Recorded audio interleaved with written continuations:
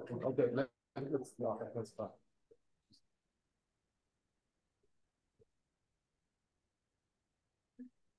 Okay, so good afternoon.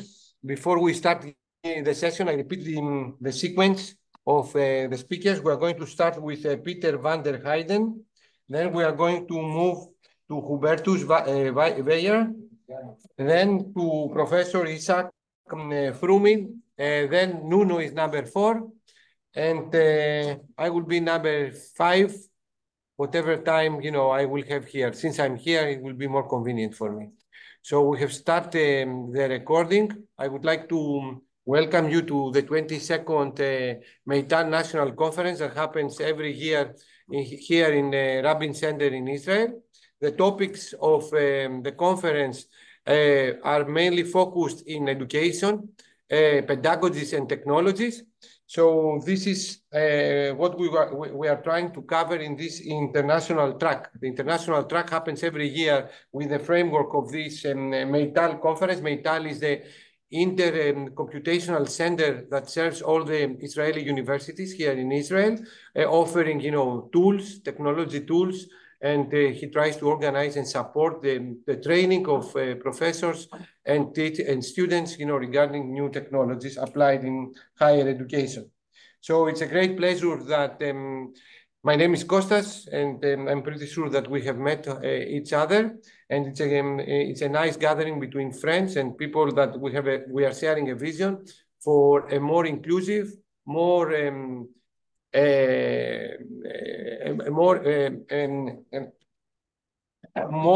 innovative higher education regarding pedagogies and technologies. So it's a great pleasure to welcome the first speaker. Peter, you can share your screen. It's Peter van der Heijden. He's a consultant, a very experienced consultant in higher education and higher education strategies. He has a great vision, not only about the topic that he's going to speak to us. He's going to speak about to us, today. He has worked for more than 23 years in European Commission, where he was the head of sector of higher education policy. He's very much involved in the European University Alliance initiative, and he has succeeded to coordinate, to consult successfully 10 over the 64 of the existing alliances. Among other expertise that he demonstrates is like his vision and his work around micro-credentials and how micro-credentials can be applied for a more modern and more inclusive higher education. The title of his contribution today is Micro-Credentials, Demystified and Scaled. And the floor is yours, Peter, for the next 15 minutes. Please try to share your screen, and thank you very much. Hello, everybody. Very nice to be here. Grateful that you invited me. I have a short presentation in 3 parts. I can share my screen from time to time, not all the time. And so that you don't forget my face, I put my face to the left of this screen here. The micro-credentials. I put it in a 3-part presentation. First, the context, the global context. Then what the micro-credentials really are. What is this animal? You know what it is, but it's still very confused and fluid out there, that people don't know really what they talk about. They look at it from very different angles to the same phenomenon.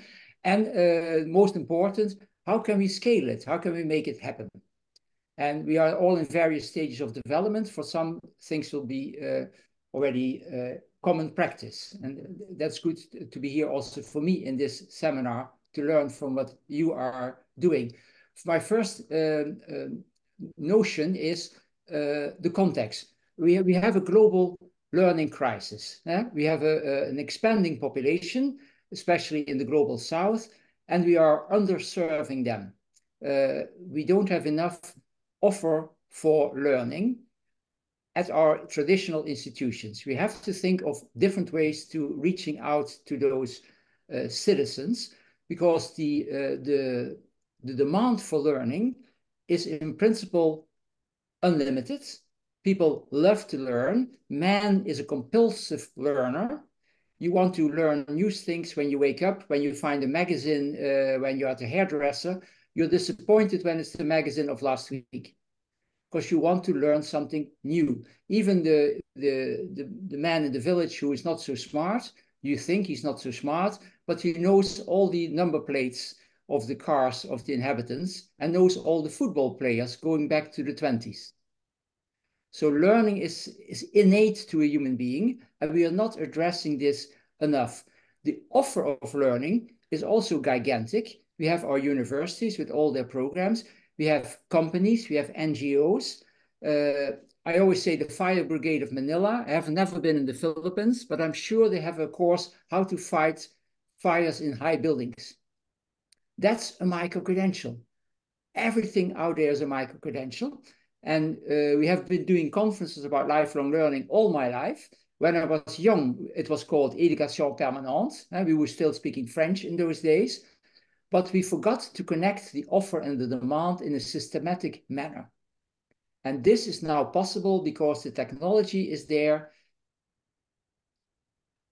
The pedagogy is there. We have had enormous insights in how to do a micro-credential online and offline, and the demand and the offer is there. There's a necessity recognized, so we can pull these factors together.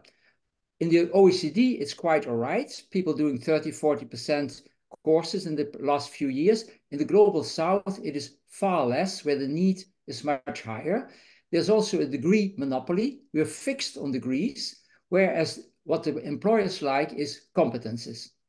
Half the staff hired at IBM, almost half, for complicated jobs that normally would require a bachelor or master, half of those jobs are taken by people without the degree. And they are doing better. They're more loyal to the company because they can't move to the city because the city requires you to have a degree. And they have more diverse life experience. So degrees are fine, but they are references. What is more important is the learning underneath a degree, the competence in there. And that's, we can exploit, I'm talking mainly with university audiences, we can exploit that in a far more systematic manner.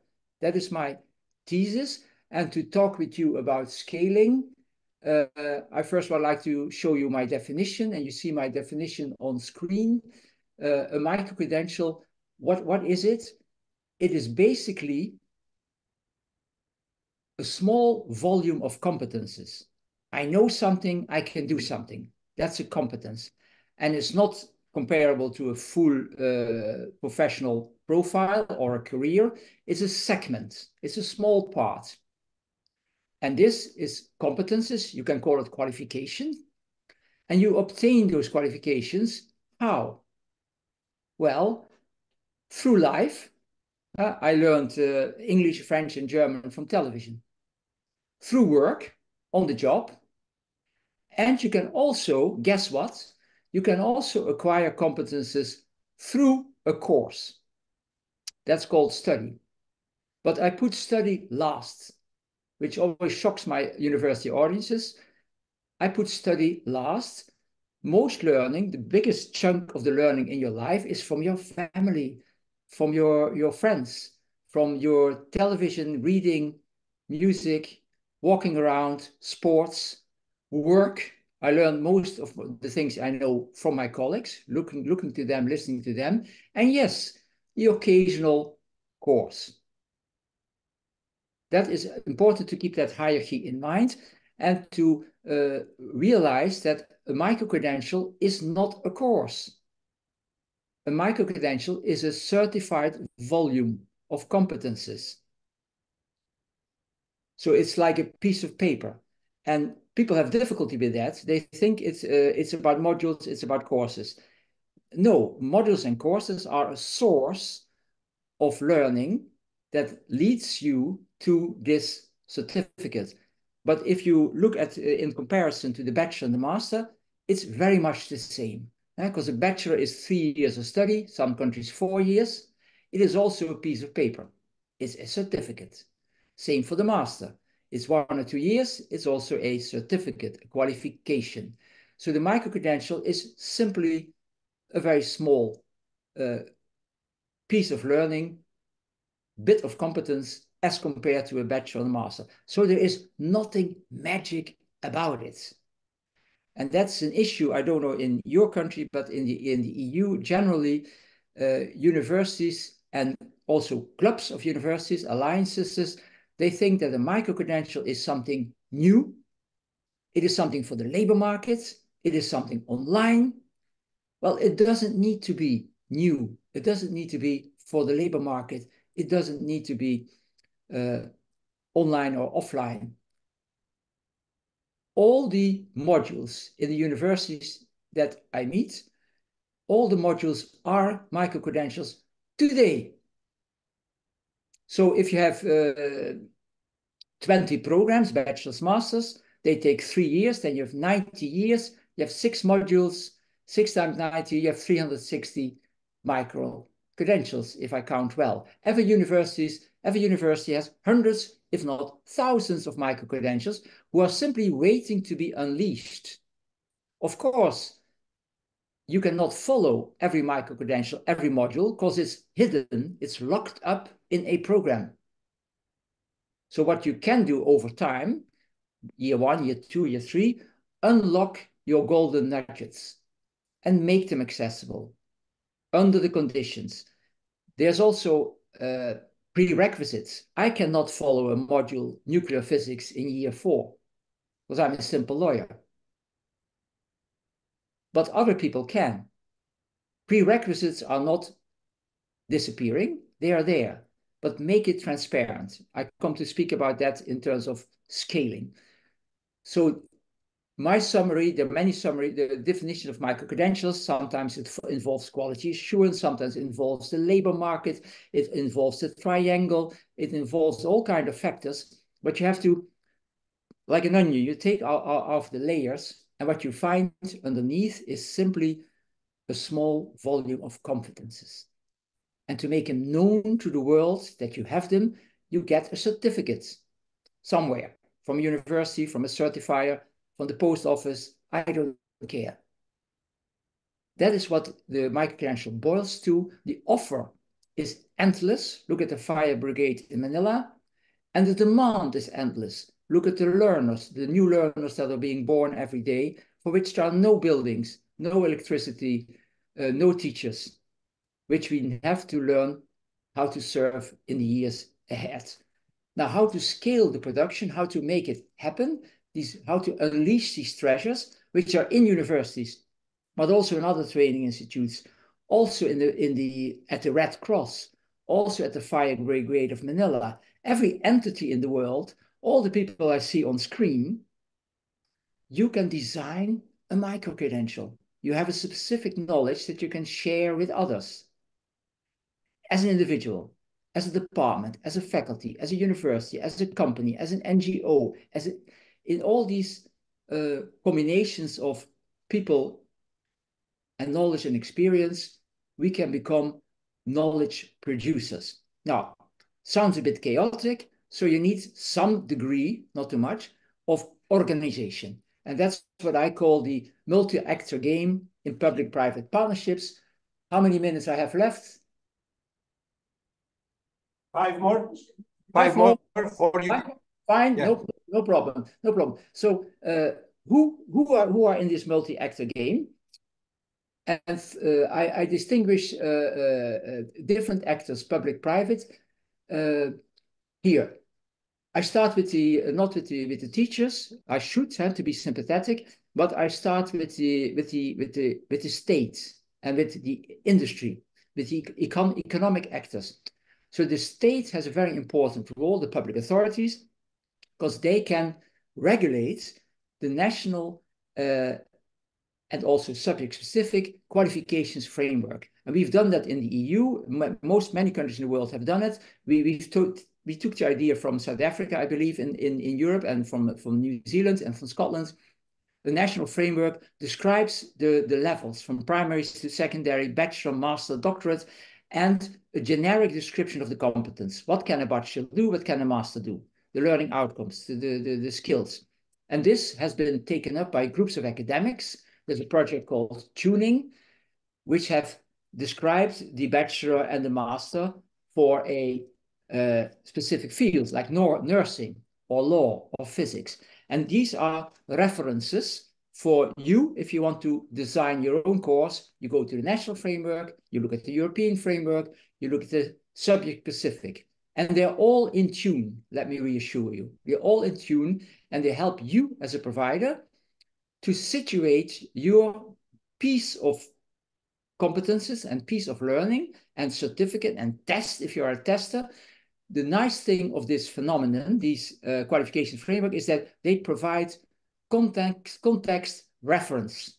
You can slot in all the learning in the qualifications framework, which makes your learning production, consumption extremely readable. Employers have a role to do. They can advise the designers. They can even help to fund. Trade unions can plead for more learning. In the media, we can make it popular. We can have a soap, a TV series on learning. What is important in the exercise is that you have the framework. That's what I just described, the learning outcomes at the various levels, that you have some money to follow a course. That is called individual learning account. And with individual learning account, in France, every citizen has 500 euros and can buy a course that matches a qualification. And how many qualifications are there in the course, in the list in France? 30,000 and growing.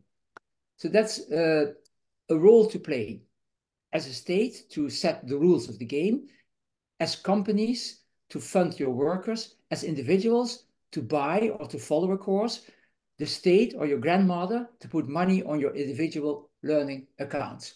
Now, where can I find the micro-credentials? Because we can talk about it till we fall over. You need transparency. So there are platforms like the MOOC platforms that you know. There are all kinds of registers.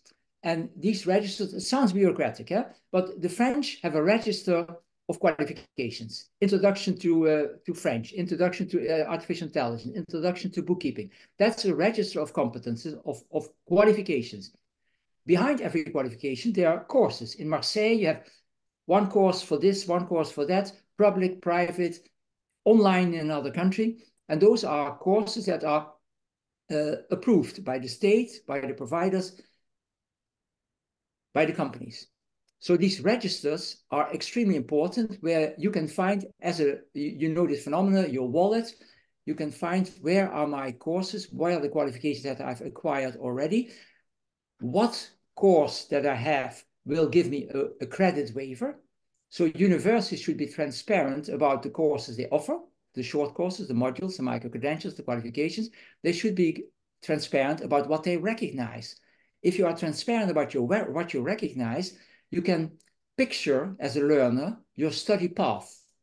So transparency is extremely important in the scaling of micro-credentials. And for this, you need course catalogs, but also catalogs of reliable providers, accredited institutions. You need list of testers, reliable testers.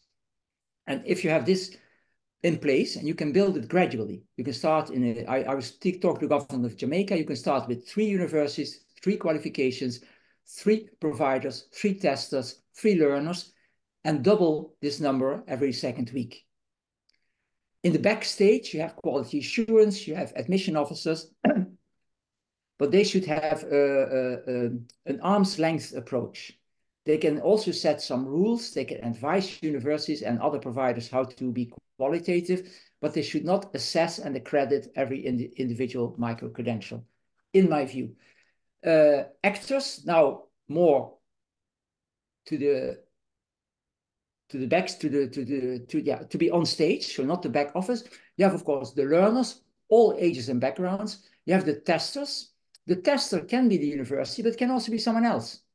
Why should it be the university? In Germany, you have the Staatsexamen. The university doesn't do the exam for lawyers and doctors, for example. You have the awarders. Who awards a micro-credential to the learner so he or she can put it in the wallet? It can be university. It can be a professional body. It can be the state. It can be others. Hence the importance of these registers, where you can find all this stuff. Otherwise, it becomes fluid and a chaos. So there's a role for the public authorities to play in concert with the private sector and the education sector. The course providers, if you want to do a course to obtain the micro-credential, you have to find this course in their catalogs. You can also get your micro-credential simply by doing a test. I could do a test for my knowledge of French language without doing any course. This is also a route to micro-credentials that universities and other providers should pick up. As a proud institution, university, you should not only teach, you should also certify. And you can hand out every year 1,000 or 300 degrees.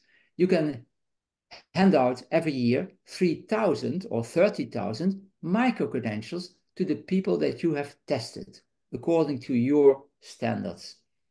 So our actors can multiply, quadruple, quintuple, 10 times, 100 times the qualifications that they are awarding today. So we break open the system, we break open the degree monopoly. Here's a relevant publication, UNESCO early last year. You find a summary of what or not a summary, you find a longer text describing the steps and the responsibility for each actor, as I outlined it now in my presentation. And as a former EU official, I can recommend the twin EU Council recommendations of 22 that describes the micro-credentials, being competences, certified, quality assurance, credits, certificate, everything that the bachelor has, a micro-credential has. That's the first recommendation. And the second one, they're twin sisters, is the individual learning account. How to encourage learners, seduce them, and seduce their employers and their parents and grandparents to have an account with not only your air miles, but also your credits of the things that you've learned. That is called an individual learning account, and it gives the actor, it makes the students, the learners, the agents, the prime agents in the game. And don't you worry, people go for serious courses. They want to build their life and they want to learn things that are relevant to them, but you're also free to do something that is simply for your own self-development. So let's organize it, colleagues, in your country, globally, within your university, within your networks, that we make the gigantic offer meet the gigantic demand. It needs some unlocking, it needs some unleashing, it needs a few rules of the game, and the ball gets rolling. Thank you very much. Thank you very much, Peter, for this very insightful and visionary talk. Probably we have 5 minutes for the first questions, and then, we can have more questions at the end. Anyone, please raise your hand in order to give you the floor. From the audience here, do we have any question? I have one. And always, Peter, this is like, what is the smallest amount of knowledge that you can link it with micro-credentials? Is like the learning outcomes, or is the competence? Because the competence probably needs more than one learning outcome.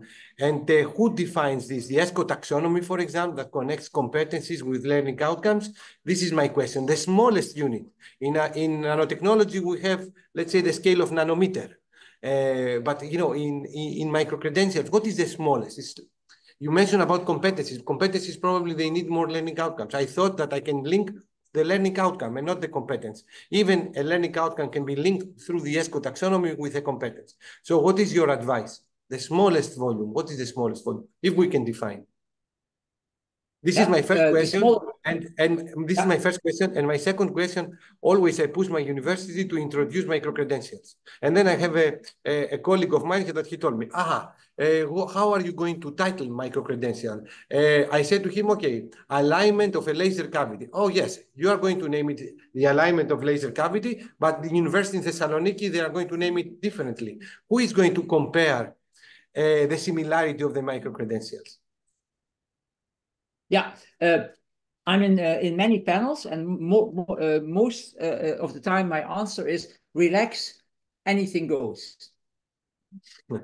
So, but to be more specific, I would go for learning outcomes. Okay. And the learning outcomes in the EU is all three. It's knowledge, it's understanding, skills, how to do things, and it's the level of autonomy which you undertake your activity. So the modern notion, depending on who you speak, is competences, it's learning outcomes, or it's skills. Employers like skills. Universities don't like it because it sounds like plumbers. The neutral, most neutral definition of what you learn or what you can do is learning outcomes, which has the three parts: the knowledge, the skills, and the autonomy with which you undertake it. This is then described, coming to your second question, in a micro-credential, and there anything goes. It's the provider that decides. You decide how you name it, and it doesn't need to be equivalent to the micro-credential of another institution. Why should it be? It can be delivered by a single institution, by 2 or 3 or 4. It can lead to a single certificate of a single institution, or a joint certificate, or how do you call it, in parallel, double and triple, multiple, nini, or it can be delivered, the certificate, by 3 or 4 institutions acting as one. All these things, you know what? The employer couldn't care less, as long as you have a transparency what you know and can do. Thank you, Peter. Very clear and direct answers. One more question I will have from Nuno Escudeiro, a professor from IPP, one of the panelists later on. Nuno, the floor is yours. Okay, thank you. And yeah, great to see you, Peter. Thank you. And thank you for the presentation. So my question is related to trust. How can we make companies trust this? Because as you say, a micro-credential might be or is a paper. I can have a micro-credential without attending a course because I already mastered these competencies. But I believe that the labor market is expecting you to say, okay, I did this course to get this competence. So isn't this somehow undermining the trust that companies might have, the fact that this is so open and so dynamic? Yeah. Can I answer on this? Can I test my answer on this? Because sure. I was thinking of this. I think, Nuno, that we should engage the companies in the quality assurance step. If you are going to include them in the quality assurance step, they are going to trust, because it's going to be their own, under their own condition. But this is my answer because I was thinking of this. Peter is the expert, not me. Peter. Okay, yeah, well, great to see you, Nuno. The answer is we have the Olympics now in Paris, so let's look to what the French have done. They have this registre de compétences, certificat professionnel. That's a list of qualifications, not courses, qualifications. Introduction to artificial intelligence, introduction to Old Greek, introduction to accounting. And it's a qualification. So it's like this. It's a very short piece of paper. It describes what the person who has this competences, what he or she knows and can do. So it's very clear, very transparent. And this text, I have it in my hand, is agreed by the state, employers associations, experts, and providers. So it's a tripartite. So it has a very high trust from the employers, from the organization of providers, and from the state. And it's on the internet. It's called France Compétences. And now I live in Marseille. I want to do introduction to accounting. and I click on this qualification, says, yes, I would like to have that qualification. And then I click on courses, and I see that in my city, there's a public institution, a private, there's a company, there's an online course in Porto. You pick the online course in Porto, you follow the course, you get a certificate, and then €50 is gone from your account, your individual learning account. And once you finish the course, you get a phone call from an employer in Marseille. Can we speak? How is this possible? Because you have given permission for that. All right. Employers in the whole of France can see the people that have done the latest course in artificial intelligence. And they trust the course because it's a trusted provider linked to a trusted qualification. And it's very bureaucratic, but it demands a register of qualifications, of courses, of testers, and of grandfathers that put money on there instead of giving you money for a holiday. Thank you. Thank you both. Thank you both. So, can I see the... Okay. There's a question from the chat. Yeah, so it's okay.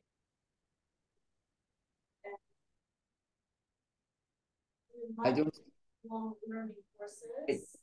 Can you read out what's the question you want to be answered? I mute myself. The question from the chat. Yeah. Doesn't work. Let me see the question from the chat. Okay, sorry for typing my questions for the sake of point. What is the difference between a lifelong courses or university offers a number of them and micro-credential? My answer is anything goes. Relax. So everything that comes out of your mouth as a teacher leads to knowledge and learning. And the big misunderstandings. One myth is my credential about lifelong learning. Not true. Well, true. No, but they mean it's continuing education. So after my university, I need a course. No, the module that you get in year 1 in your undergraduate, the first module you get, Introduction to Dutch Law, I did a long time ago, was a micro-credential. When Socrates was talking at Agora with his pupils in Athens about the stars or about the nature of the elements, Plato, Socrates, Aristoteles, when they were talking at the forum, at the Agora in Athens, they were producing micro-credentials. Excellent. Excellent. I like the way that we, as a Greeks, we saw the way so many years before. I will keep it.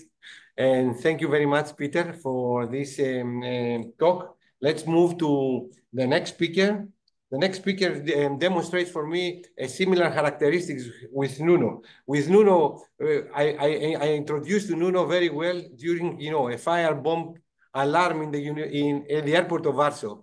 But the next speaker, I met him very well in a conference in the University of León, but we met and we introduced a little bit better during, the train, to take the train from León to Madrid. So I would like to welcome Hubertus Weyer from Wiesbaden Business School in Germany. He's a coordinator of the Business, English, and Communication section. He's a previous spokesperson in the German steel industry. His research topics include innovative constructivist teaching and learning methods, the intersection between communication and teaching, motivation and leadership, applied linguistics. He's very active, I will say very active in the virtual exchanges and the establishment and launching of a joint, not joint, because a COIL is a joint by its definition, collaborative online international learnings. And today he's going to talk to us about collaboration on all levels, COILs and co-teaching as a novel approaches in internationalization, subject-specific teaching and learning, as well as future skills. So Hubertus, the floor is yours. You can share your screen in order to start. You have 15 minutes. I hope Hubertus Here we go. Yes. Thank you very much. You scared me. Thank you very much for this very kind introduction, Kostas. I really appreciate it. And I would also like to thank everybody for inviting me to this conference. I love the relaxed and open communicative atmosphere. let me kind of tell you what I'm going to talk about in the next 15 minutes. I have quite a few slides, but don't worry. It's a story that I can break down and share with you. Basically, well, I'm teaching at Wiesbaden Business School in Germany. It's located right in the middle of Germany, close to Frankfurt am Main. It's a department, basically a business department of the University of Applied Sciences. Our department has some 2,500 students. The university as a whole has 12,000, maybe 13,000 students. And Kostas already mentioned that I kind of come from two worlds. I worked in the steel industry for some time, for a number of years, but basically I'm a trained linguist. And you can see that I worked in various places. Now, I'm presenting this talk that's beginning with collaboration on all levels, collaboration on all levels. And we heard from Peter before that basically we live in a time when education needs to change. The book that you're seeing here, Creating the University of the Future, has a sentence in its foreword saying current concepts of higher education do not confront the pressing challenges of our societies. And I wrote down a few factors that we can all think of, uncertain future, VUCA, artificial intelligence, more and more digitalization, globalization. In Germany right now, we're experiencing a renegotiation of the service and the manufacturing industries. There's a transition to renewable energies. Diversity has been becoming more important politically and economically. So there are lots of factors that call for a change in our educational system. My job at Wiesbaden Business School is really, threefold. It's basically, I got it only last year in April. And my job is basically to combine internationalization, business studies, English, and communication, like these three legs, if you will. And normally, instructors like myself would have, a number of hours to teach students in this way. I don't. My predecessor, who worked in this position for 27 years, had 55 hours that he taught and that somebody else taught, and a number of freelancers. I have only 8 hours that are integrated into degree programs. So we have only 8 regular standalone classes, conventional classes, as we all know them. And the big question is, how can I integrate with my colleagues from other subject areas and teach differently? It was very clear to me when I saw this situation that, well, it's not an easy situation, but also a big opportunity to implement new things that normally are never or rarely implemented. And so I had this one class that's called Intercultural Communication, Intercultural Management, and I integrated a COIL into that. You can see my current cohort. We only finished teaching last week, so talking to you is almost a spontaneous thing for me today. So I integrated a COIL into this class to test things a little bit. This is another group from a year ago that was the first COIL, large scale COIL that I did. And this class consists of basically a lecture, and it's not necessarily, only a lecture. I would call it a seminar style type of lecture. There is a writing and presentation workshop attached to this because some of our students will, still need to work on sort of their traditional English studies, their writing skills, their presentation skills, that kind of thing. And then there is a COIL attached to the class. So it's a very large class. And maybe you're wondering what objectives am I pursuing in this class? Well, first of all, hands-on experience of working in an international team. I put together, and you will see the faces in a moment, 3 universities together with Wiesbaden Business School, another German university, and 2 universities of Poland.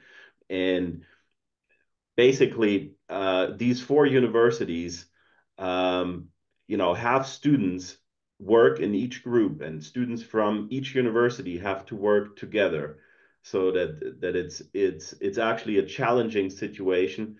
Everything needs to be done in English. Everything needs to be done digitally, which is a reality in today's economy.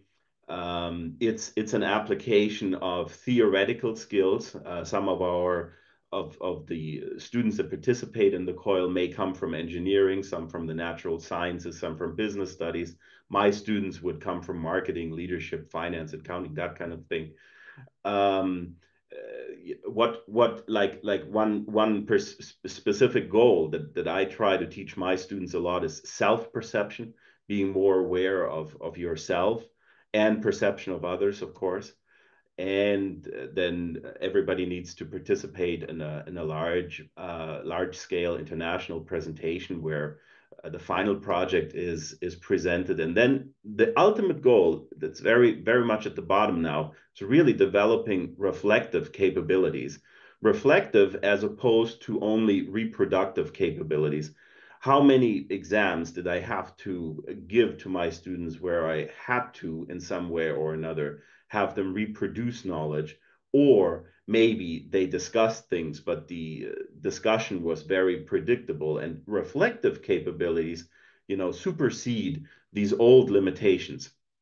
And a COIL is a perfect method to do that. Basically, what I'm talking about here is future skills. I took, a definition here from this book, Creating the University of the Future. It's related to the individuals. You saw that a little bit in the objectives. It's related to the subject. You saw that in the objectives as well. And of course, it's related to collaboration and co-creation. This is, and it's so fitting that Peter was speaking before me. This is a certificate that my collaborators and me issue to our students. It's a micro-credential in a way. And students are very, very much interested in attaining this certificate because it makes their application documents look better. It's an unusual, interesting extra, let's put it like this. And so it's an incentive for my students, and some of my collaborators actually grade the final presentation that students give.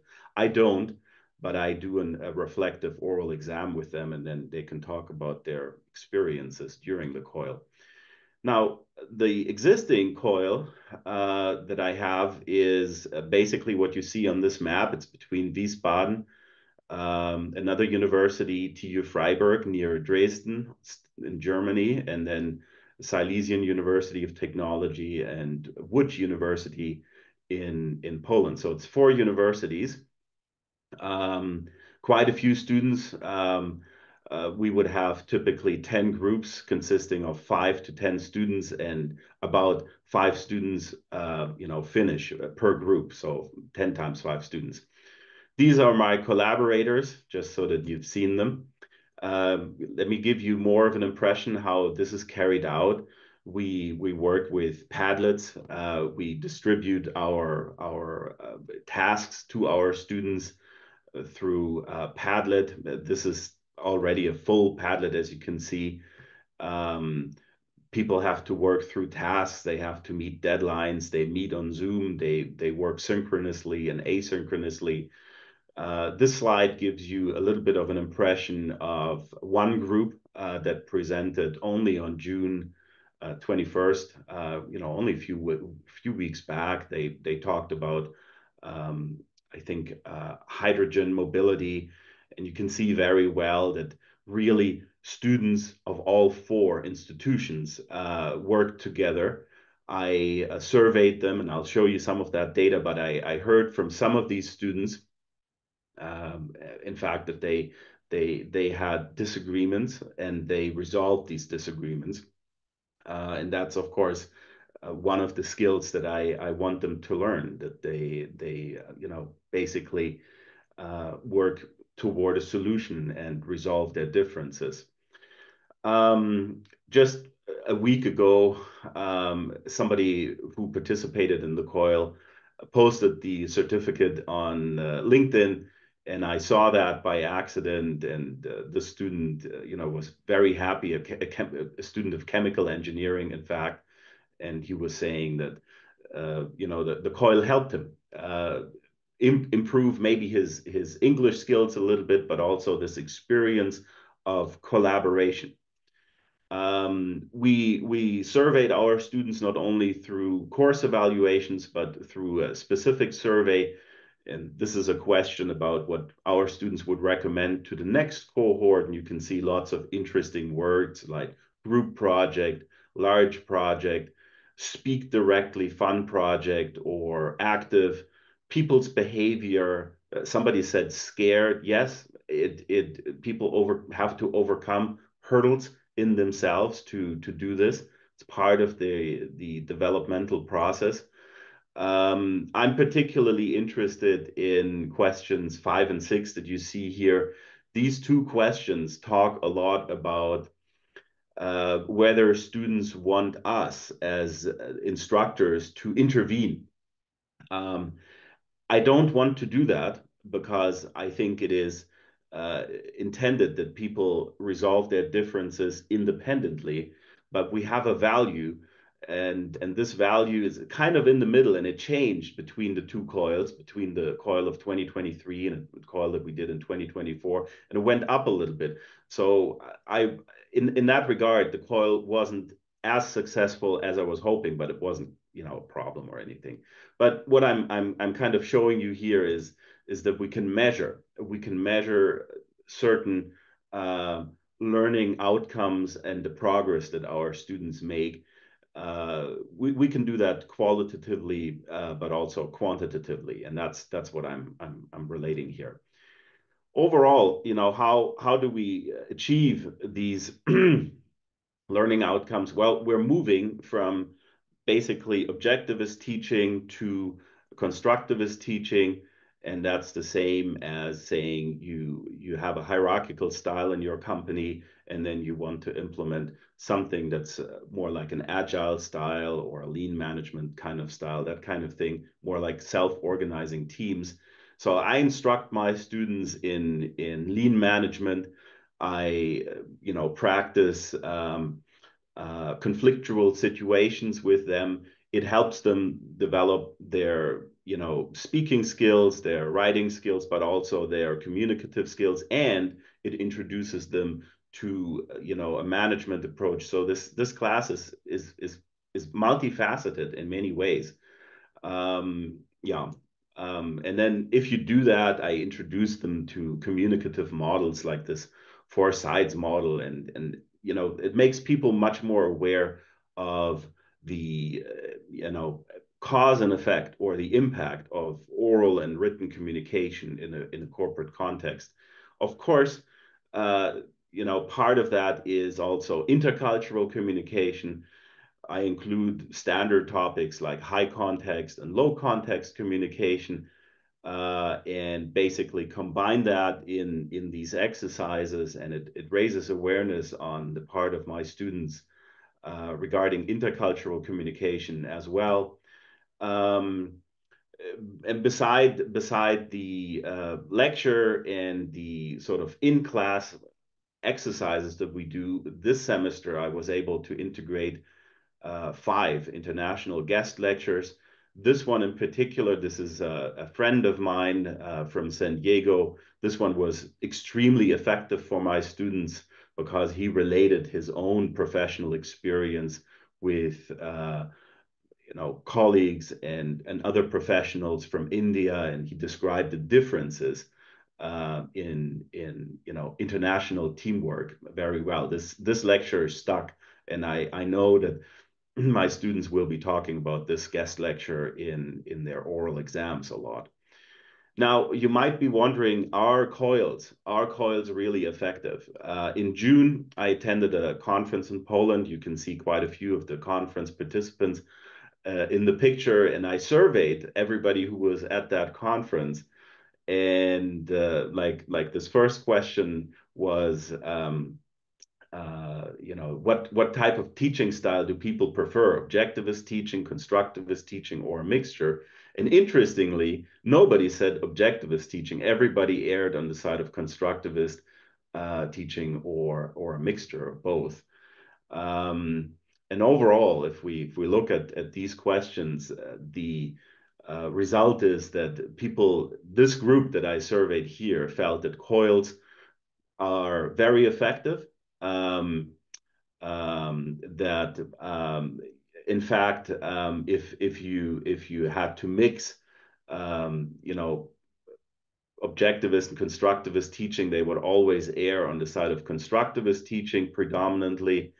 And I'm personally working toward a somewhat more evolved approach to COILs, and that is taking COILs out of this corner of only being for intercultural communication, which they are, and they're very effective in that. But COILs can also be helpful as an alternative teaching and learning method in other subject areas, including accounting. I wouldn't mind doing, a COIL in accounting or logistics or maybe math or chemistry. And the survey shows that people, the group that I surveyed, that they think this is possible. Now, Kostas, how am I doing on time?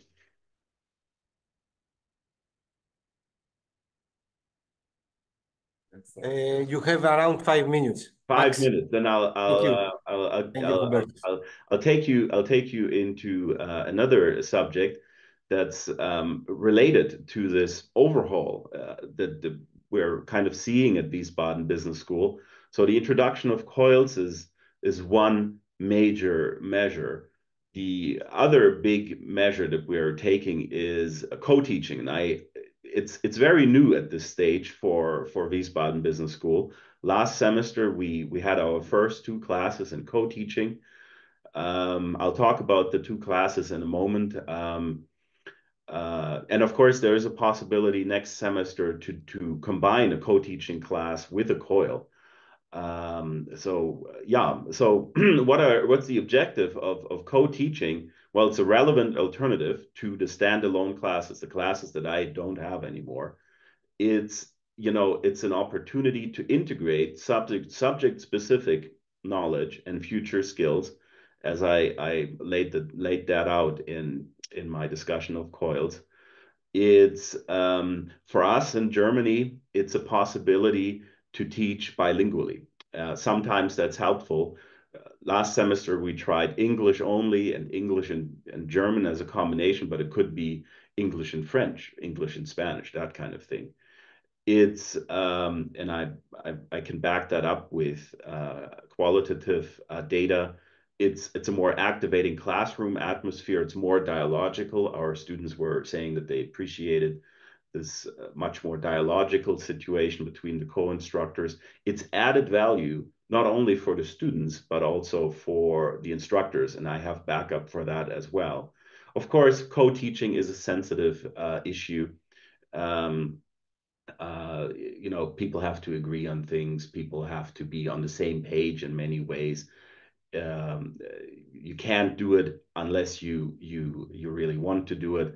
And you need to have political support from your university. And the co-teaching could be done with an international co-instructor as well. This is a text that I received from one of my co-instructors that he sent to the dean, and basically this co-instructor was saying it was helpful because he was unsure about his own English skills. It helped him deal with a heterogeneous skill level in the class. He thought co-teaching is something like we divide a class. I do the first half, you do the second half. So he mentioned that co-teaching is significantly superior to sequential teaching. We tried both modes last semester a little bit, and the co-teaching mode was very effective, while the sequential mode was what we've known all along, and it wasn't .new or .effective. And to this co-instructor of mine, the idea of added value came out really well. So we're going to expand and continue this co-teaching class next semester. And then I did another class about basically human resources and leadership. And here you can see students' voices, and the students are basically saying it was refreshing, it was unusual. They described this class as a really interesting class, and the third person is saying that they would have liked to have more content from my side. I think my co-instructor dominated a little bit, but it was also in my mind, a very effective co-teaching situation. Now, what's the outlook for the situation at Wiesbaden Business School? Next semester, we're planning to do 2 or 3 COILs. And I wrote this down. I'm using a writing tablet as for a change here. 2 or 3 COILs next semester, and four co-teaching classes. So we're expanding in both ways. And let me come back to what I was talking at the very beginning: collaboration on all levels. We create a situation where there's collaboration, international collaboration on the level of the students, and there's collaboration between instructors. And this is now a very linked and intertwined situation. And that's a big change to the traditional approach, teaching and learning, that we've had in this institution before. You can quickly take a look at my sources, at the most relevant literature that I've been working with so far. And of course, I'd be happy to share that. And at the very end, I would like to say thank you very much for listening, and I'm ready to take your questions. Thank you very much, Hubertus. Excellent. We have here an expert in co-teaching, but I will respond to her, later on. Let's start with the audience. Peter, the question is yours, and then we will move, with the help of Elena, to the questions through the chat. But first, Peter. Peter, the floor is yours. You need to unmute. You need to unmute yourself. You need to unmute yourself. Yeah, thank you, Hubert. Very encouraging. My first question would be, when can I register for this course? We're open. You can register. I'd be happy to integrate you into one of my classes. I'm doing critical communication, a new format, next semester, and the more established intercultural communication, intercultural management class. So I'd be happy to have you in my classes. But no, that's great. But that leads me to the second related question: how scalable is this? Because it sounds fascinating, but labor intensive. Huh? It's just like joint degrees, fascinating, but you reach 1% of 1% of students by like right. What do you think?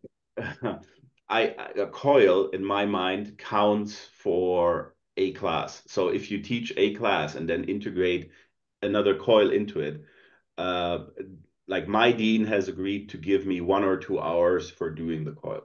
So I'm compensated for doing the COIL. If you do it like this, it is scalable for as much hours you have in your allotment. Okay, so you transform your existing offer. Yes. By making it COIL. Right. Are we talking about existing? My last point is an existing offer, or is it an add-on course? Is it extra credits that people earn, or it's part of the 60 in a year? I can speak to that. Right now, I'm working on integrating the COILs into our module descriptions. Next semester, the COIL will, in one class that's called Critical Communication, will be part of the regular credit. In this other class that I showed you today was an add-on, because I needed to, sort of start the political conversation. Yeah, but interesting. The goal is to have it integrated as a regular teaching and also exam format. Danke. Thank you. Let's give the floor to Elena to read the questions in the chat, and then I have a question to Hubertus as well. So the question here, the last question is, what is COIL? I can answer it. COIL is collaborative online international learning, or another way to describe virtual exchanges. Maybe, Hubertus, you can also take a look in the chat and see which question, because you've got pretty few questions here. Maybe you want to pick your favorite. Okay, I'll begin. There's no I'll begin with favorite question. the first one. How old? You How should old are answer my, all of them, on time. I'll work through this. How old are my students? I have first semester bachelor students, but I also have first semester master's students. So they could be early 20s or mid to late 20s.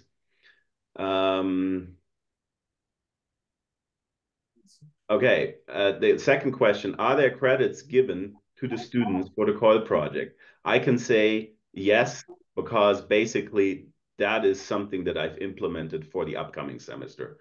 Then the next question, let me just read it.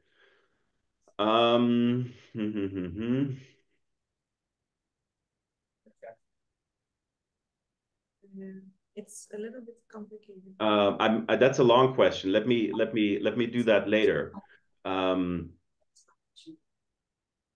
What is COIL? Well, their definitions for COIL. It's basically a collaboration of students and instructors from geographically removed institutions, and it has to be at least two. I think that's one of the definitions that exists. I think that's a question from Francis. Would you address challenges in developing countries? Yes, I don't think we have had that situation yet too much, but yes, of course, I think that's very important.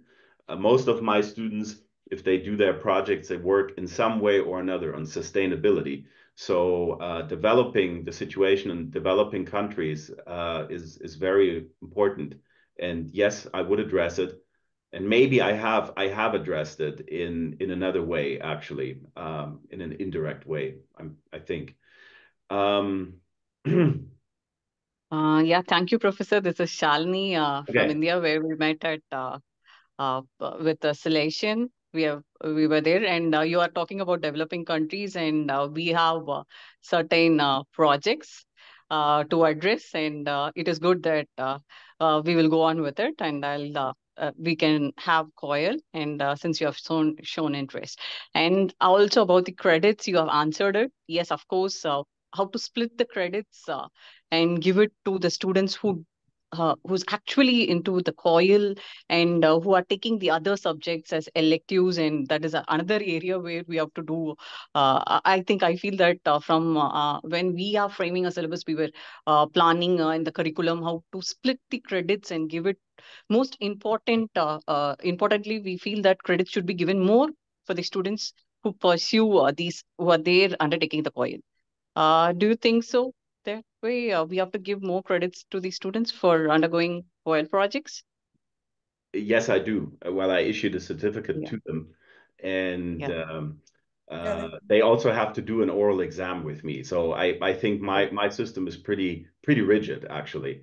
But this is like a very technical question, and it takes a long time to really find an answer that fits to you on how you want to do it. So since we're in touch anyway, I would suggest that we meet sometime and discuss various ways of grading. Hubertus, we have one more Thank question you. Thank you. Okay.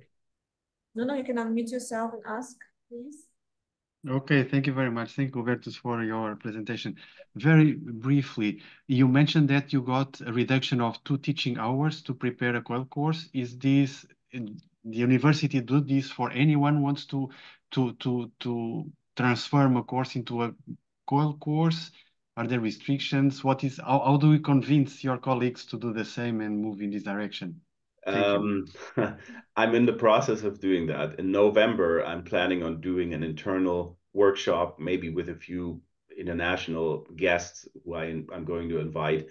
And I don't think we're at that stage yet where a significant number of other colleagues want to do that, but I'm working toward that. So the whole project is in its infancy, really. Okay, thank you very much. that is an extra time in order to coordinate the various topics, the various things. Thank you. Let me check if I have any question myself. I have a comment, Hubertus, that we face it during the accreditation of a joint master degree under Mundus. I mean, regarding the learning outcomes, you show to us a certificate that you demonstrate what the students they have learned. However, I mean, if you would like this to be checked by a quality assurance, like agency, in order to be more transferable for the students that they have participated, the terminology should be specific. So I suspect that you report to cycle 1 course, bachelor. So I think that, the way that you have described the learning outcomes should be more adapted to and aligned to Bologna process and the expressions that the quality assurance agencies, they recognize in order the students to be able to use it, easier. This is my I agree. And this is only a first version of the certificate. And there is a lot of work to be done. And there is one more question from the audience here. Please, fast. About the future of education. When we talk about here, hi, my name is Sami. I'm from the Western Galilee College. So following up what Costa said, I would say you started your presentation with the name of the book, The Future of Education. And I think it's more about the future of learning rather than teaching, because our emphasis is mostly on the learner. It's learner-centered. Right. And as to the learning outcomes, I think our emphasis is going, we're putting more emphasis on what the students can do with what they learn rather than what they have learned. It's doing something with what they have learned. At the end of the call, student will be able to. That's how I will define the learning outcomes. Okay. Thank you. Thank you for that. Thank you. Thank you very much. Hubertus also will be with us in October in the Erasmus Days, and I will keep your idea to invite people. I think that this is a good recipe. People that they are planning and they are executing and they have a plan about micro-credentials, people that they are in COIL, to come to have a network. And, these experts to travel around the university in order to convince more people, to implement. Because in my opinion, I think that this is one of the futures of the higher education for various reasons. So thank you very much, Hubertus. And let's move now to Professor Dr. Isaac Frumin from the Constructor University in Bremen, in Germany. A few things about the speaker. He is the head of the Observatory of Higher Education Innovations in Constructor University in Bremen. His research includes higher education in post-socialist countries. His work has received more than 3,000 citations, and his age index is 27. The title of his contribution is Managed and Organic Diffusion of Generative AI in Higher Education in Search of Balance. I think as a tool, this presentation matches very well with the title of the international track that we have, which is Virtual Internationalization, Pedagogies and Tools. So the floor is to Isaac. Isaac, are you with us? Yes, thank you. Thank you very much, Isaac. Only one issue. It's not critical, but I cannot show, for some reasons, I cannot demonstrate the presentation. Is it possible to show it from I have your it. side? I think I have it. I have it here, and I will share my screen. Okay, and I will just comment and tell you. There are only 10 slides, so we can move quickly. Let me maybe start. Again, our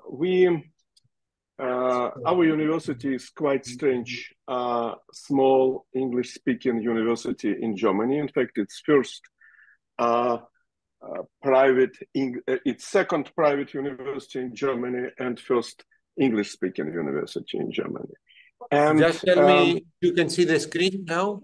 Yes, okay. I see. I will follow your voice and I will change the transparency. Okay, thank you. So just, a few words. this university was new. It's very young. It was established. It was opened in 2001, and in Bremen, as International University of Bremen. Unfortunately, this model of private research-intensive university is very difficult to survive. So the university had to find a big sponsor, and in 2006 it became Jacobs University Bremen, because Jacobs Foundation gave a huge grant and provided continuous support for the university. In recent years, after the pandemic, the Jacobs Foundation decided to stop the university support of the university, and we got a new major donor, Serge Bell from Singapore, and he established also a constructor technology company, which is a kind of sister company. He's entrepreneur in IT. He is the founder and owner of a few really big companies in cybersecurity. And so why I'm telling this, just to stress that we work together with relatively big technology company and it shouldn't benefit just our university. We want to learn more about EdTech market, current trends of technologies, and how they influence higher education. And this is why we started now a big study on what happens with generative AI in higher education. And the next slide, please. And we found that most of the second slide, please. Yeah. That most our efforts are concentrated in the area that we call managed adoption or top-down adoption. And in this case, we are talking about university policies or government policies. For example, we see new recommendations of European Commission on AI, where, for example, universities are not recommended to use a recognition of emotion of a learner for improving the results. It's prohibited practice.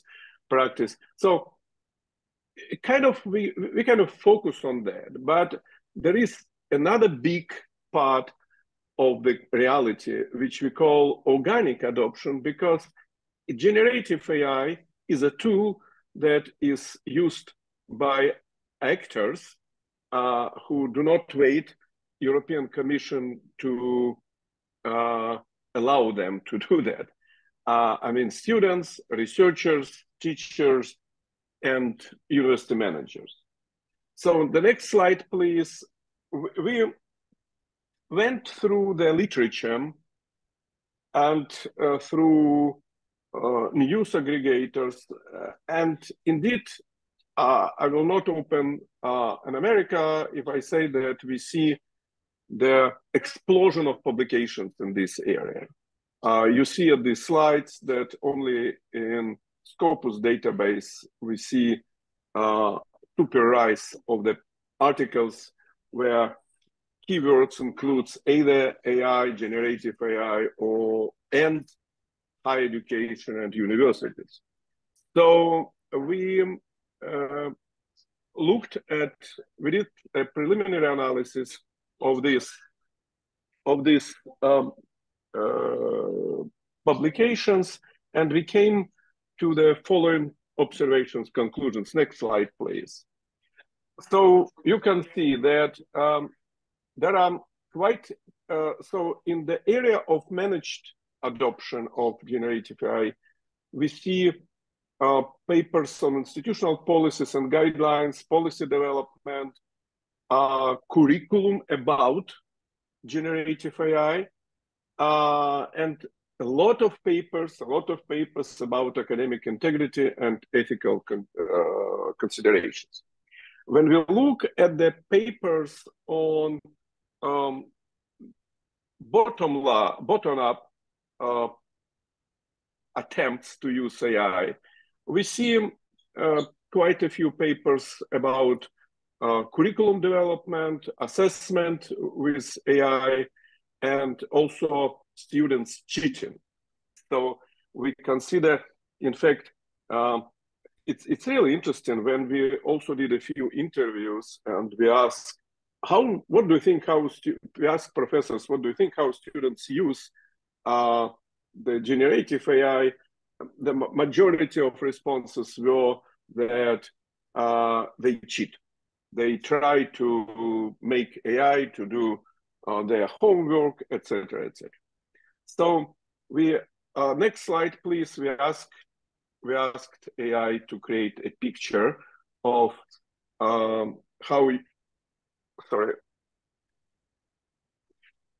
higher education institutions see this situation, and you can see that professors are scared.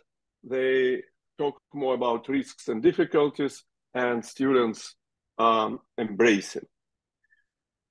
So again, when we look not just to the topics, but onto the practical recommendations from different studies. Next slide, please. We can find that the recommendations are to develop institutional policies and guidelines, focus on ethics, etc., and also active curriculum integration of knowledge to develop skills and knowledge in area of machine learning. If we look at the studies about organic adoption, what people do, except besides cheating, there are quite a few recommendations that we need to develop new skill, which are commonly called prompt engineering, and we have to develop the ability to self-directed learn. So, frankly speaking, we see a big disbalance between managed. So most studies of institutional policies do not really pay attention to this organic adoption. They consider these initiatives by individual faculty, individual researchers, individual students, individual staff members as something that disturb the picture. So yeah, it's normal. I have been a dean, so I do remember that I wanted everyone to use the same communication tool. But in light of rapid growth and changes of technologies, this position looks as a weak position, I think. So let me go to the last slides. And so what we recommend, next slide, please, is to look at,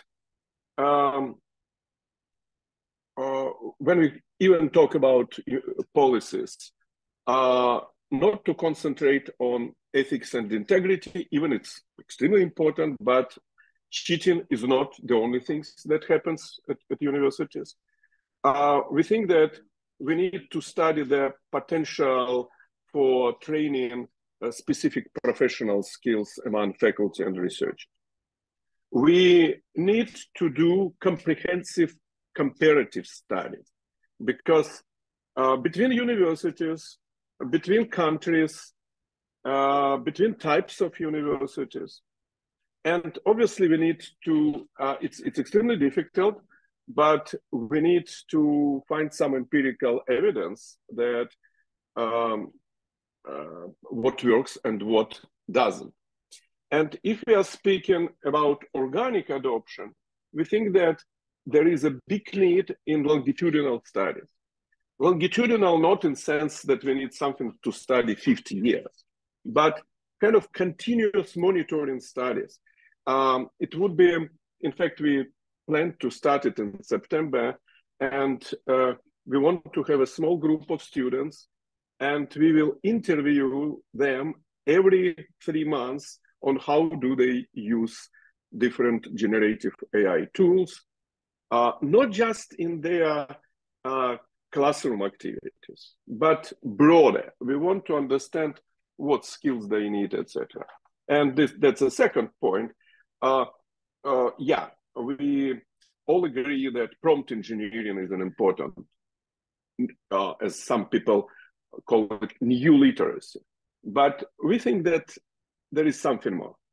For example, as one of my colleagues call it, we need not just critical thinking, which requires to go deeply into arguments, etc., but we need to develop kind of an intuition of identifying illusions or hallucinations of generative AI, identifying bullshitting. And and then we have to think how to develop these new skills. So, and in general, as I mentioned, we need to do more on the balance between initiatives and top-down approach.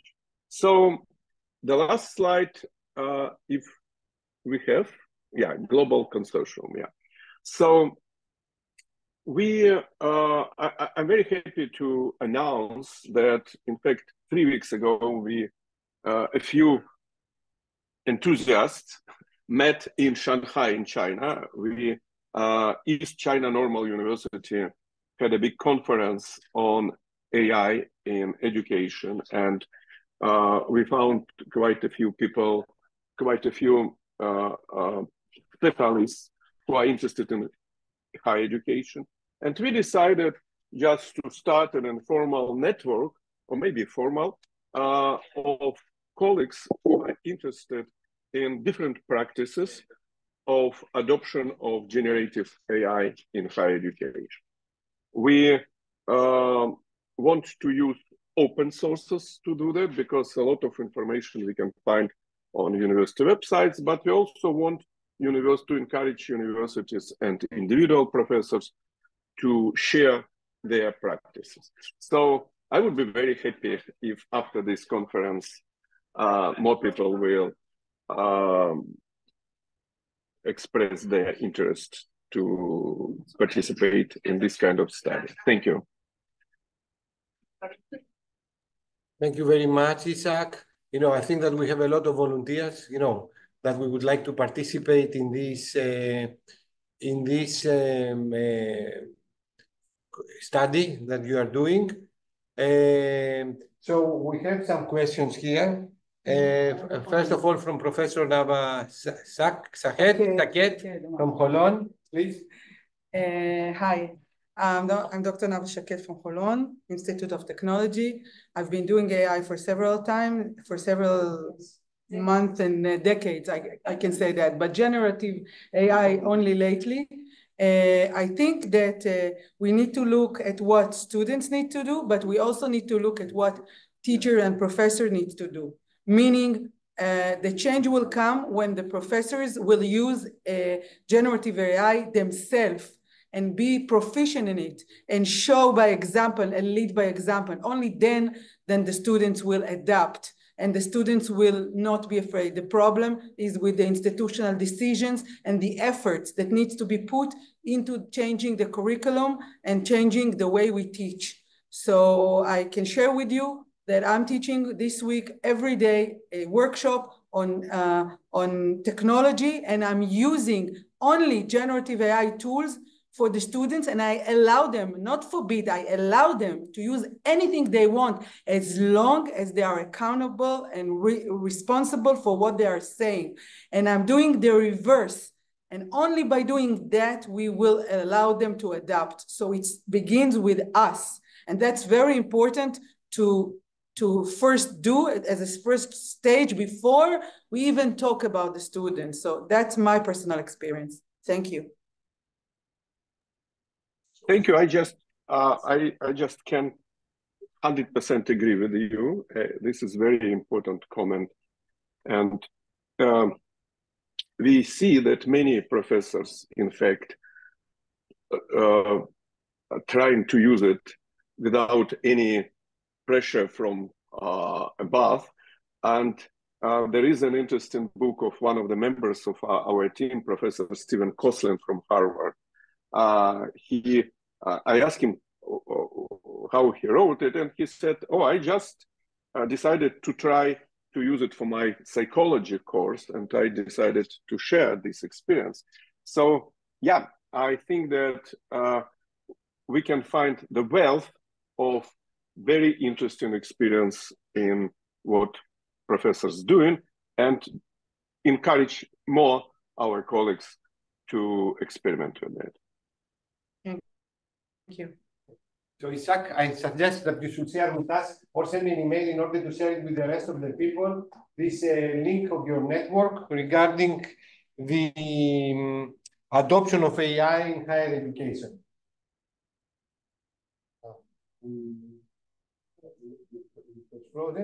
So I think that now it's time to move to the next speaker, with Nuno Escudeiro, Professor Nuno Escudeiro, a great colleague of ours. He's a professor in Polytechnic Institute of Porto in Portugal. He's a professor in the Informatics Department of the School of Engineering of the Polytechnic Institute of Porto in Portugal. He's a researcher at the Games, Interaction and Learning Technologies Research Center. He is the coordinator of the Athena European Alliance. His research topics include engineering, education, machine learning. He's very active academic regarding education and research through Erasmus and beyond Erasmus. And actually, he's the leader and the inspirator of the Blended Ed, the gateway for global higher education in the digital age, a blended intensive program, a blended course, even before the blended intensive programs introduced through Erasmus to all of us. So Nuno, the floor is yours. Please share your screen in order to guide us, through your experience. Yeah, I have 40 minutes. Okay, thank you very much, Kostas. You don't have 40 minutes, Nuno. You have 15 minutes plus 5. Okay, very good. I'll do it as it. Okay, let's move. So thank you very much for the invitation and for this opportunity to share with you all what we have been doing in this module, in this pedagogical model, or in this course. So I'll go very briefly through. In fact, I'm just going to fly over some contextualization and then describe what we are doing in the course and let you know a little bit about the history of this that is already 15 years long. So blended mobility now is finally being really acknowledged by the under the Erasmus program. So I'm not going to bother you with the definitions that you all are very much aware of, I am sure. I would like just to go through a vision or a way of looking at these things. So when we talk about blended education, we may be talking about many different things. In particularly, what I would like to discuss with you is focus on blended mobility, and in particular on a specific type of blended mobility.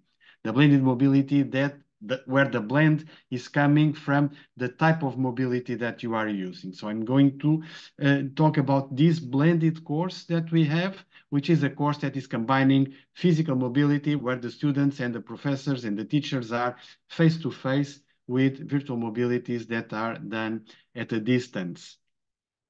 And I would say that one of the main added value, one of the most interesting features of this model of combining mobilities is the fact that by combining, we leverage and we take advantage of the advantages of each one of them.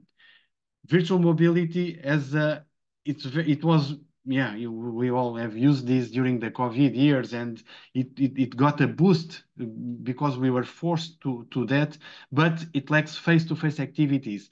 And face-to-face activities are those that promote certain behaviors and develop certain attitudes between people that it's much harder to do when we are communicating and when we are working online. It's through this personal contact and it's through these face-to-face activities that we build trust, that we build responsibility, and we get higher level of commitment to the tasks and to the colleagues. But physical mobility has a few barriers that we are all aware of. There are many barriers that we can easily identify, 10, 12 barriers to physical mobility. And there are many students that are losing the opportunity to benefit from the added value of this international contact during their studies because they are facing these barriers.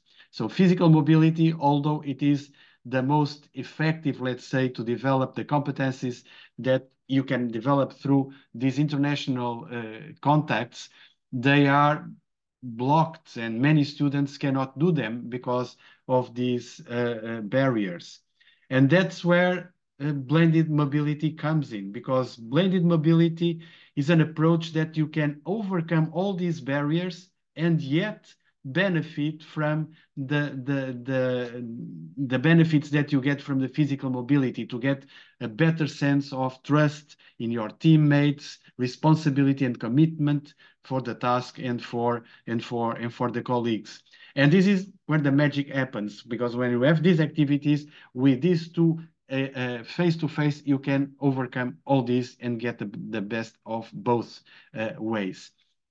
The way we are doing this in this blended course is overcoming and is fixing all these issues. The main motivations that brought us to develop this way of teaching in 2008, so it's 15 years now that we are running. We are going to start the 15th edition of the course next year. We realize, and again, I believe this is consensual to all of us, project internship activities are a booster of the students' employability. It's through these activities that the students usually in the final semesters of their course that they have a chance to put into practice the technical skills they have acquired, and this environment develops soft skills in them that are very much harder to develop in traditional classrooms. And this is even more important if you can do this in an international setting, because this international exposure of the students when they are 22, 23 or around this age has a huge impact in their personal development as professionals, as individuals, as citizens, and makes them get aware of cultural differences and all of these things that are really important to keep Europe tight together as we all want this to happen. Then again, we have all these barriers that are preventing many students from doing so. And blended mobility overcomes all of these. And it was a kind of a surprise for us. It's also an eco-friendly approach. So this is green education when you compare this to traditional Erasmus mobility. We did a survey a few years ago, and we have requested former Erasmus students, and we asked them how many times do they travel home during their Erasmus mobility. So we got more than 600 students from 47 countries, and we reached to the conclusion that a standard Erasmus mobility is, in a standard Erasmus mobility, students travel back home on average 2.5 times, and with the model that we are using, with the course that we are using, they travel 70% of this. So we get, in fact, a reduction of 30% in the carbon footprint with this model. So this was kind of a surprise. We are mainly addressing all these barriers, and it was very nice to see that this is also a way of doing green education and a way of moving forward to sustainable education as we are all chasing for. So I will go to the details of the course itself in 1 minute, but before going there, so why should we bother to use this blended approach?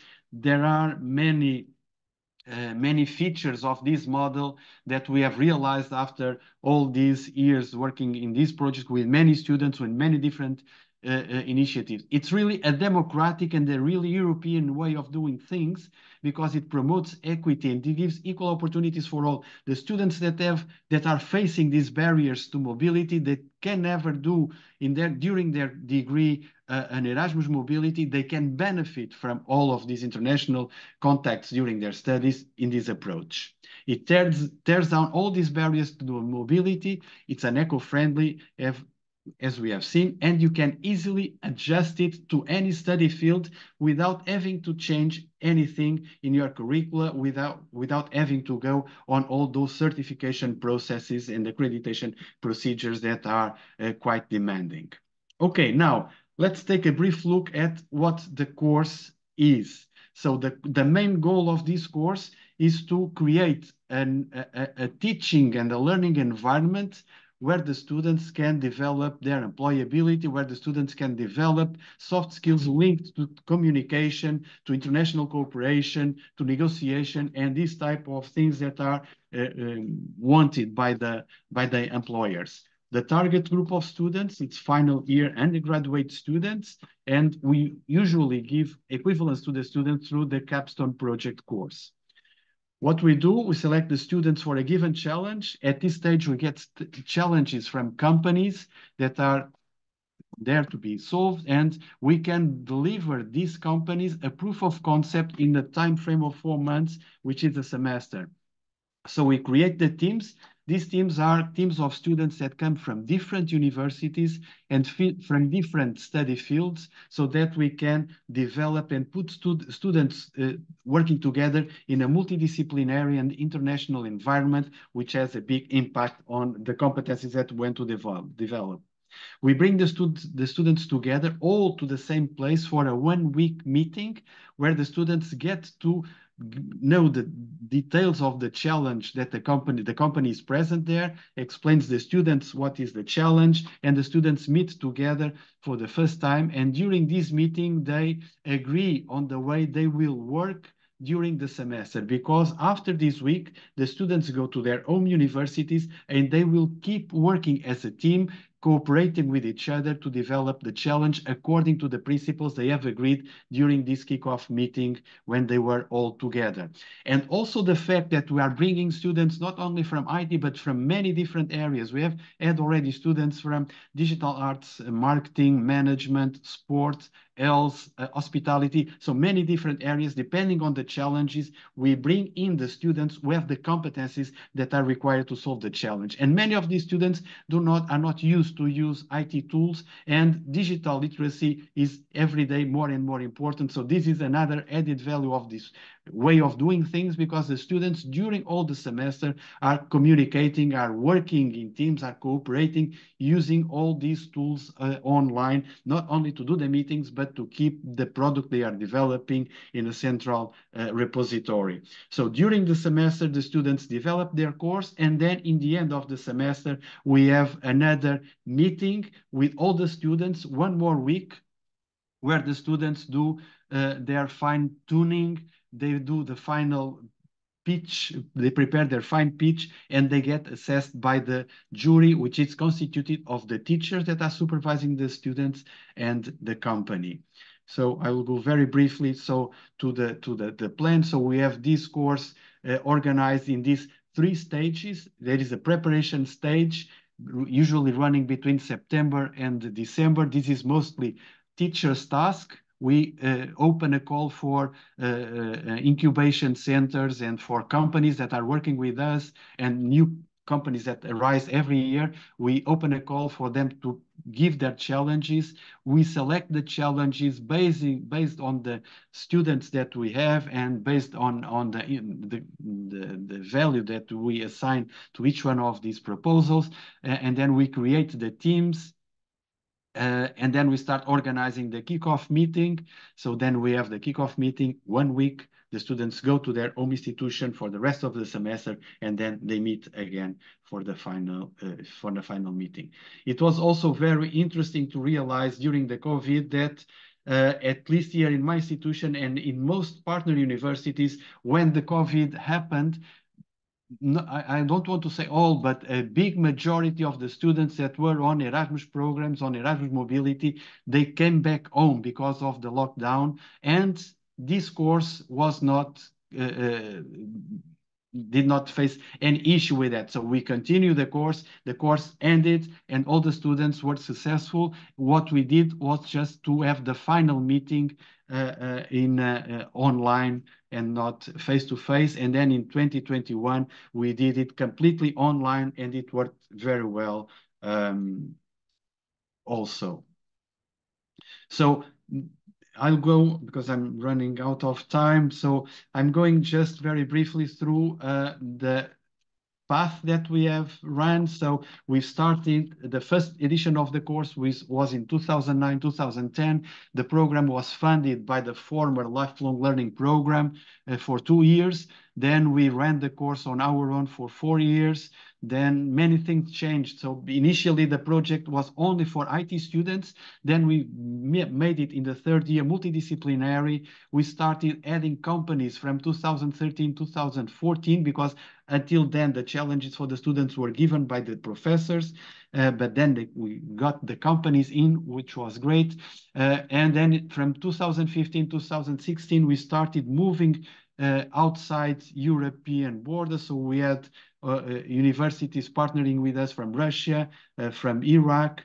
And in 2017, 18, we realized that there is a very good niche for this type of product, let's say, which is the niche of incubators and startups who usually want to have a fast proof of concept for some methodology, some product, and this is very keen to that. And now we are starting to go international for real. We had this year, we are just this week closing the first edition of this course in Africa. We have 6 universities in Africa, 2 from Uganda. France is maybe one of your universities, 2 from Uganda, 2 from Nigeria, and 2 from Mozambique. And we have just concluded the first edition of the course. And the plan is that next year we apply for a similar program, but for the Asia area. The big ambition that we have is to have a pool of 60 universities, and that there is a platform where the companies propose their challenges, and the students from these partner universities apply to the project, to the challenge they like most, and we do not know in advance who will be part, which students will be part in each team. We will only know that at the end of the call for students. That's why, and so the big ambition is not to have one course in Europe and one course in Africa. It's to have one course that runs worldwide and that gets students from all the continents. Now we started moving to Africa, as I just told you. Next year we plan to start to move to Asia and to start creating this group of organizations to build this worldwide course distributed in all the continents. We have tools for all of these coming from all these years. Currently, we have a consortium of 23 universities, and we have resources. You can find videos. There is a Wikipedia page on blended mobility that was developed by the group of people working with us under one of the Erasmus projects. We have books, and we will be very pleased to have new universities joining us. The consortium is completely open. So if you find this interesting and you want to know more, or if you want to join, we'll be very pleased to have you on board. Thank you very much for listening.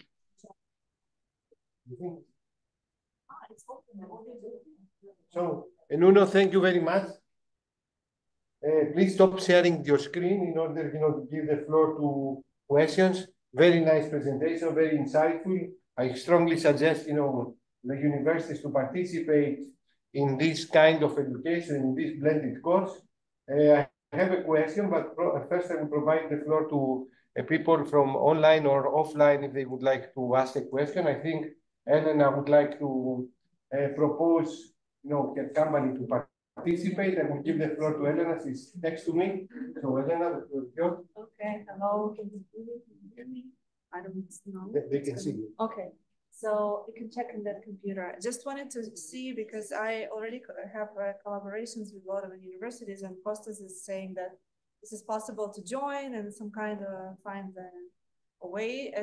So I'm connected to different academic institutions in Israel and beyond, but also I have a company that coordinates COIL virtual exchanges in different ways, pedagogically and managing projects. So if there is a way for us to collaborate, I would be happy to. No, for sure. And we'll be very pleased to. So please just drop me an email. I can put you in contact. We will start next edition of the course. We have a meeting on the 4th of September, and it can be a good opportunity for you to jump in this meeting and see how the vibe and feel it. So just drop me an email. It will be very good for us as well. Wonderful. Thank you so much. Thank you. We have one more institution. Hi, Nuno. Hi. Oh, it's me. hello. Hi. How are you? How are you? We have excellent experience with the blended mobility. We have done several, and we already have also established inside the institution a methodology, and we have trained some of our professors to really mentor the students. We have a methodology of how to choose the students for this kind of assignment. We would like very much to be in on that as well. So I will drop you an email and as well. Yeah, perfect. Good. Great. Thank you. Thank you. Waiting for it. Okay, Nuno. So I want 20%, fee, for this participation. I will become the manager. All right? Right. I'm kidding. So I have for all the participants, all the transparencies and the presentations that will be shared through the Impact Project website. You are going to receive an email from me tomorrow that I'm returning back to Greece. I will set up and I will share everything with all of you. I have a question to Nuno. Juliana, the floor is yours. Juliana is a colleague from Ukraine, professor there, and also is a professor in KPI. He's a partner in Athena. So Juliana, please switch on your microphone and ask the question directly. Juliana, you need to unmute yourself.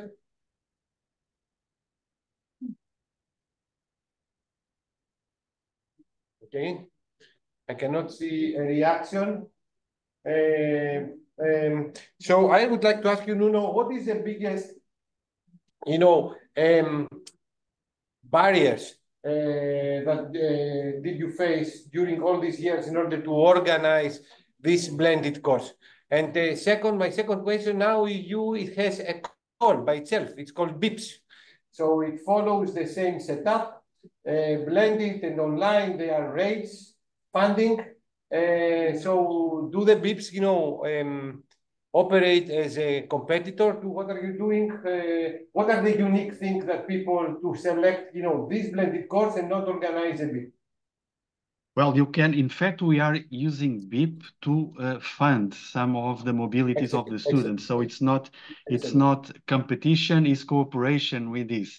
And I would like to give an information on this, that also countries that they participate in KA 171 and they are your partners, the students also can move for a short mobility. Because until now, there was a perception that the students, they can move only for a semester. Now, the students, actually since 2022, the students, they can participate even for a short mobility. So KA 171, also the students can be funded for this short mobility. The floor is yours, Nuno, sorry. Yeah, okay. And also in relation to that, there is a report, not a report, it's a guidebook from the Commission when the BIPs were launched.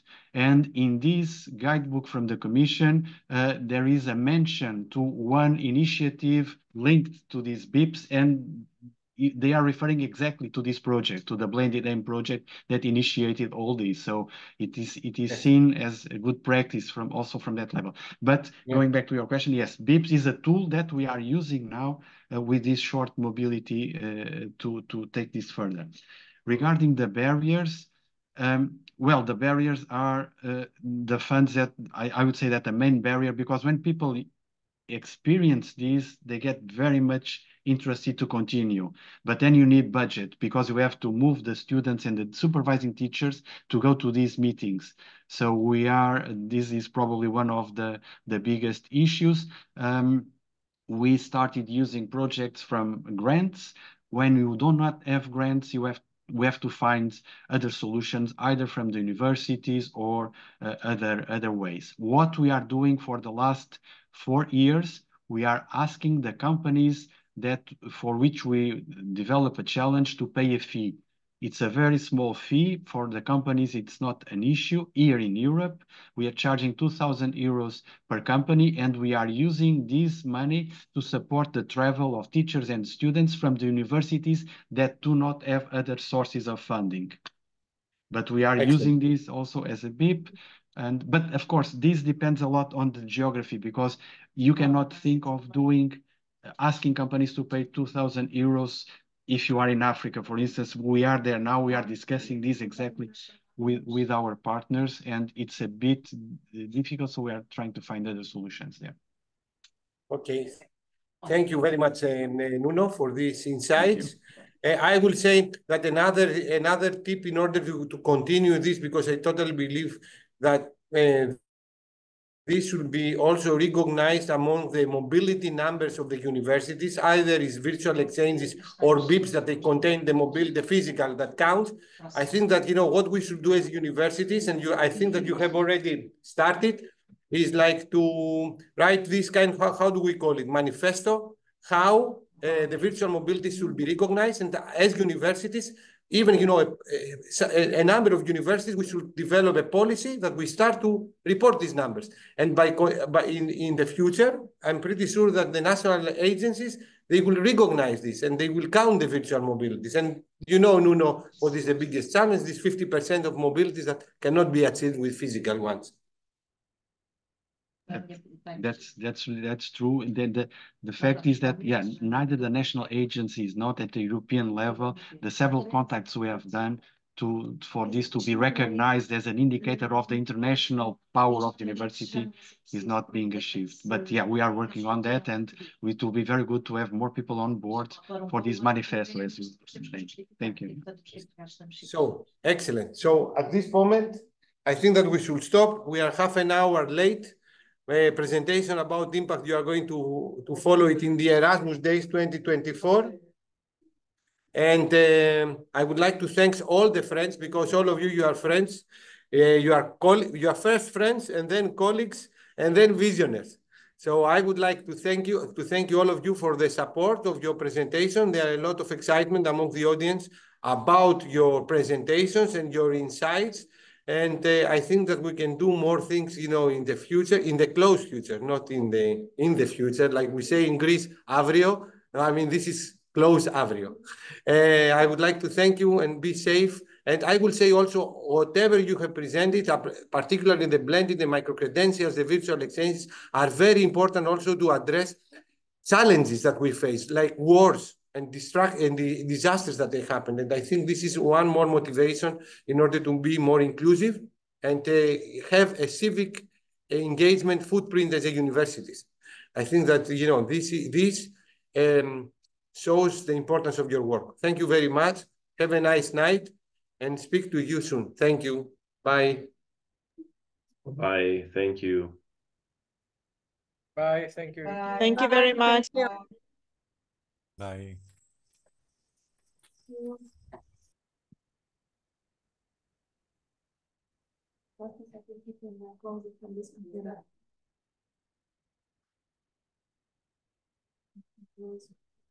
Let's see. How to operate this thing. Oh, okay. Bye. Bye, Peter. I will call you when I will come back.